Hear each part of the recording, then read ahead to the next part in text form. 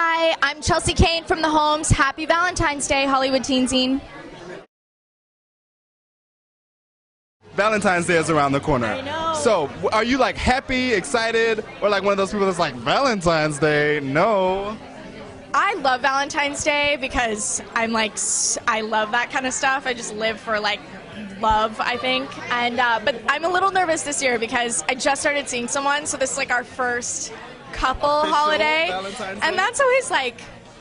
It's a little nerve-wracking. Like, I hope it doesn't suck. You know, Yeah. We'll see. I completely get that. So what's like the worst thing you think you may have ever gotten, or like the sappiest line on like a Valentine's Day?